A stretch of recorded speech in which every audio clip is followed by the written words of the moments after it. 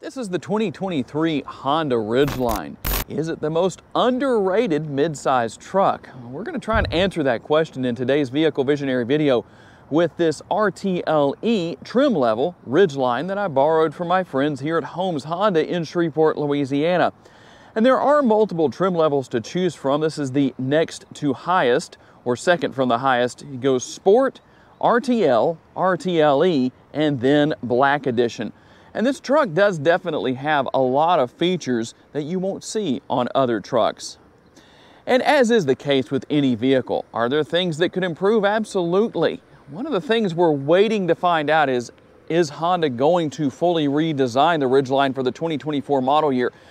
There has been no information given on that, but being the full redesign of the Pilot came out for 2023, it makes sense that the Ridgeline would follow suit for the 2024 model year. I really believe it should have been for the 2023 model year. But one big advantage you have here over other trucks is that this truck, as of 2021, comes standard all-wheel drive. So if you live in an area where it snows a lot, this is a good truck to have for that kind of thing. It can handle the snow well. It has a snow mode and quite a few other features. Let's dig in and see exactly what those features are. If it's been a couple of years since you've looked at the Ridgeline, as of 2021, not only is front-wheel drive gone and all-wheel drive standard, you also have the more squared-off front end. I really would be interested to see what this truck would look like as being fully redesigned. It's going to likely look just like the Pilot, but we'll see what happens with that as far as the 2023 Pilot goes. And here at the front end, we're going to find the chrome brow across the top. There's a lot of chrome on a vehicle around multiple places. Depending on if you like chrome or not, well, that could be a good thing. We're going to have the LED headlights, the LED fog lights. We also have the auto high beams. And I mentioned the fact that this truck is standard all-wheel drive. So what about tire and wheel size? We're going to have 245 on our width, a 60 series sidewall right here wrapped around an 18-inch wheel.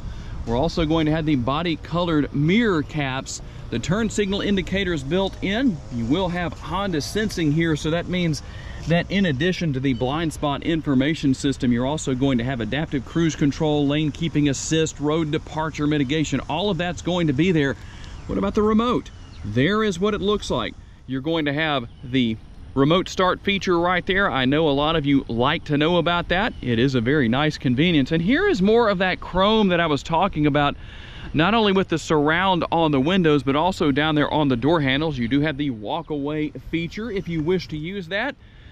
And finishing things off here on the rear with the chrome tip exhaust, we're going to be able to tow up to 5,000 pounds. And I'm curious to know, if you have towed with your Ridgeline, tell me what the experience has been like. Roughly, how much have you been able to pull, maybe up to 5,000 pounds, and what has it been like getting up to highway speed? So what motivates the Ridgeline to get down the road or down the trail or wherever it may go? Well, it's the 3.5-liter Honda V6. Now, this isn't the updated version that's in the Pilot as of right now, but there's not a big difference. 280 horsepower compared to the 285 of the 23 Pilot. The torque numbers do remain the same with both numbers at 262 pounds-feet. This truck does have the 9-speed automatic transmission compared to the 10-speed of the 23 Pilot. And what about those all-important MPGs? Well, let's take a look at exactly what they are. 18 city, 24 highway, 21 combined. And Honda says you should use 4.8 gallons of gas for every 100 miles you drive. And what size is the gas tank? That does have capless fuel fill, by the way. This is a 19.5 gallon gas tank. And obviously you don't have as long of a bed as you would on a lot of other trucks, but here on the Ridgeline, not necessarily a big deal. But what is a big deal is the way the bed ultimately works. Now, you do have the tailgate that folds down in the conventional manner, so it can be used as any other truck can. But one thing that I think would be useful on other mid-size trucks, or any truck period, is the fact that you can swing the tailgate open like this. There are a lot of advantages in that respect. It makes it easier to gain access to the bed area right here. You do have the built-in lighting. There are 4 tie downs and 2 in the front, 2 in the rear on both sides. So you have a total of 8. And then on some of these trucks, you do have the built-in audio. And let's see here. Let's open things up and see what we have in this area. You have a little bit of storage right here and the advantage of a power outlet. So in a lot of ways, this truck is really the ultimate tailgating truck. And it doesn't stop there. You have a payload capacity of up to 1,583 pounds. So depending on what you want to haul back here, well, that can be useful in a multitude of ways. But if you aren't familiar with the Ridgelines, here's something you may not know about and may find interesting. You'll notice the lock right here. What exactly is it you are locking if you use that lock? It's the bed trunk. And the bed trunk has a lot of capabilities. It can be used for storage. You can also have partitions that go in these 3 areas right here to partition it off. And you could fill this area with ice. You can put drinks in here, snacks in different areas, and just kind of set things up however you want. And when the ice melts down and you're ready to get rid of the water, you're going to take the drain plug out right there and everything just drains out neatly. There's a lot of potential uses for this area. And then you do have the tray right here that comes out for gaining access to the spare tire and the tools to change that tire. And you have the tray bolts right here, one on each side.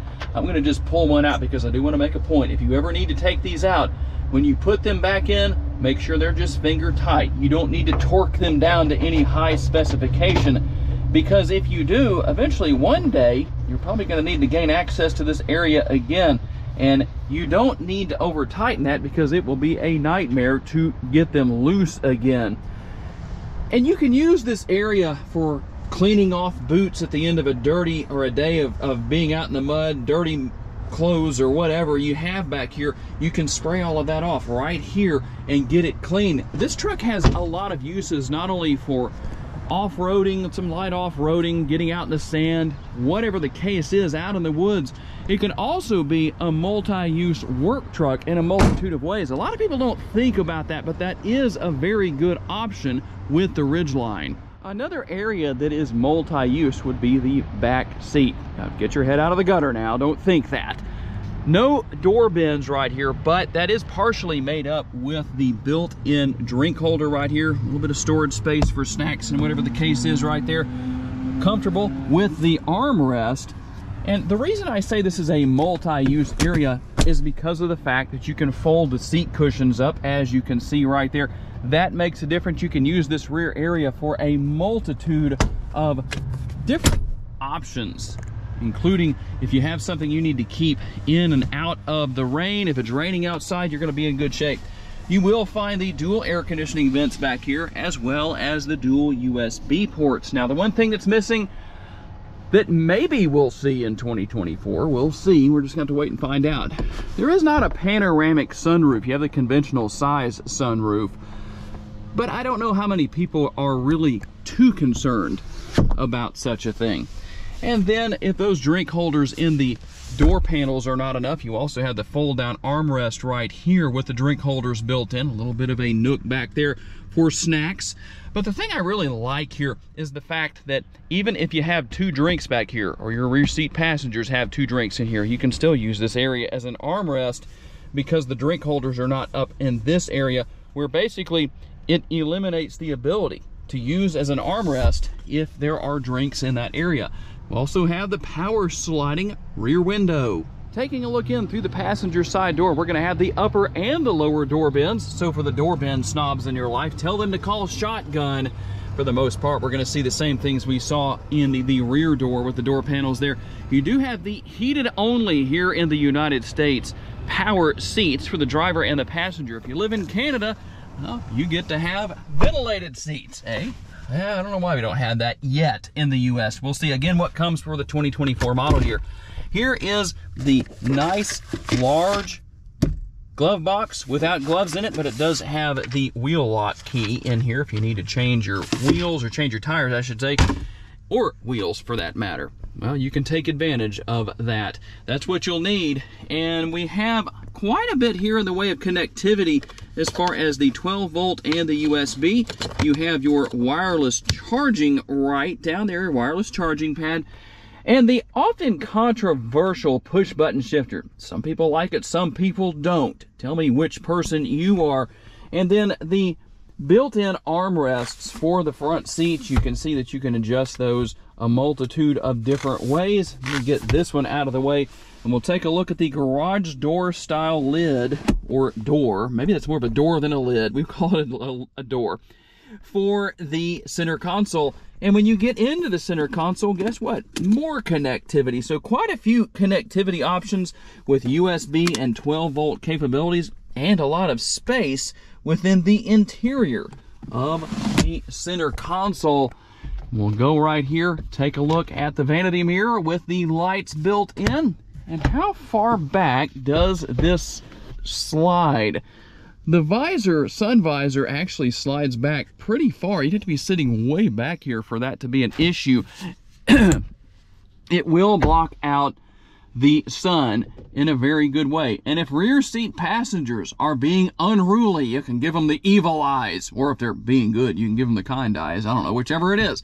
That doubles as a sunglass holder, one of the many multitaskers within the confines of the Ridgeline. And here are the controls not only for the power sunroof, but also for that power rear window. And as we take a look in through the driver's side door, pretty much the same setup with the exception of a few more accessories. Controls for all the windows, locks, window locks, all that good stuff. Here's the button for opening that gas door that stays locked until you push that button. So that is an advantage right there, a little peace of mind. And one thing that I really would like to see on the driver and the passenger side at this price point, seat memory. Only here on the driver's side, but you do have a couple of options there. Here are the controls for those power side view mirrors. You can go in or out of econ mode right there, and some of the safety features available to turn on and off right there. This is the lever that you can drop and change the positioning of the steering wheel, tilt and telescopically, depending on what you want to adjust to make sure you're comfortable as the driver. And here's what we have with the 2023 version of the Ridgeline, at least as far as the instrument cluster goes. A pretty simple system to use, but definitely effective, going to get the job done. Got the digital speedometer up there at the top, and we do have the paddle shifters for working your way through that 9-speed automatic transmission if so desired. And we're going to have the steering wheel mounted controls here as well. And one thing, there's a lot of questions that people often ask, and one of them is, does it have built-in navigation? In this particular case, yes, it does, as you can see. But let's take a look at what else we have here. We're going to go to the main screen. As far as this goes, you can see everything that you have there. You do have the truck bed audio, by the way. I told you about that earlier. You can use that if you so desire. And one thing that's interesting here as well, this isn't all we have, so we're going to scroll back here. Right there, we're going to push on that. Let's see if I can get that to work. There we go. Just my inexperience. It's not that there's anything wrong with it, but you can see the apps that you have here with the browser, the calendar downloads. You can see what all is there. Pretty simple to deal with and simple to use. Very simple to learn as well, by the way, for those who maybe haven't had this kind of technology before. And we'll go into reverse and take a look at the multi-view rear view camera. You do have 3 different views, as you can see. If you need to back up to a trailer to haul that up to 5,000 pounds, well, there is the ultimate hitch view. Well, ultimately, that's what it is. You can also use that a few different ways. It doesn't just have to be for the hitch view. And something else that came back for 2021 that's worth pointing out is going to be the knob right here to control the functionality of the radio, turning it on and off, and the volume. Apparently, a lot of you asked for that, and so that's what happened. And one thing that definitely makes the Ridgeline a bit different from other trucks that it competes with as far as mid-sized trucks go is the fact that it has the independent rear suspension. It gives it a little bit better ride quality. What exactly is it like to drive this truck? Let's hop out on the road and we'll find out. All right, we're out for our test drive. And one thing I wanted to do is get out on a road that would give a good road test noise, because it's a very rough road, very much washboarded out. It's going to be a little exaggerated, but at least it'll give you a really good idea of the interior noise when driving out on the road. And most roads are not this bad. I'll be doing 65 miles per hour, and I'll let you listen in both lanes for just a few seconds per lane.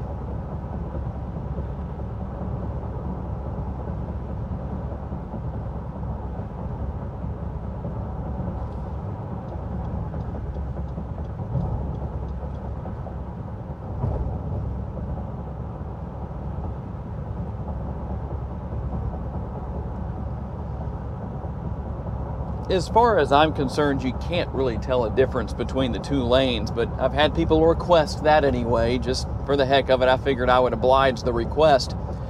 So this road is really bad. I've driven it in a lot of different vehicles, and so to not hear much road noise here is actually pretty impressive.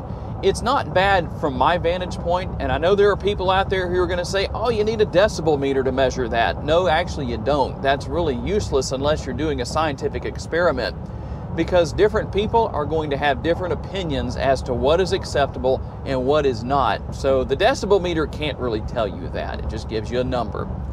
Overall, the ride quality is good here. Again, driving this road as much as I do, I can tell you that this Ridgeline is soaking up the bumps nicely on what can be a very unenjoyable and rough experience. It's not bad here in this truck. I don't have any weight in the bed, nothing on the tray or on the bumper that I'm pulling, so there's no extra weight to help out in any way, shape, and form where that kind of thing is concerned. And the good thing about the Ridgeline is that you don't really have to floor it to get it to move. You just ease into the pedal. It's going to do just fine in getting you down the road and getting you wherever you need to go. The seats themselves are comfortable. I would test out the heated seat function today, but it's a little bit warm for that. Heading into the mid to high 80s today. I think the high is going to be around 85 today. It's just too warm to do that today, but it is what it is. You'll just have to try it for yourself sometime and see if that works for you or if it doesn't. But as of right now, I'm just enjoying everything as it is. It's nice and comfortable in here. This truck has a good turning radius for what it is, for its size. It's pretty nimble. It'd be good for getting around in the big city, a little bit smaller than a full-size truck, obviously, so that's going to have its advantages where that kind of thing is concerned. And like I said earlier, even though going from this infotainment screen to the updated version, the technology looks different, but it's still just as easy to learn and use.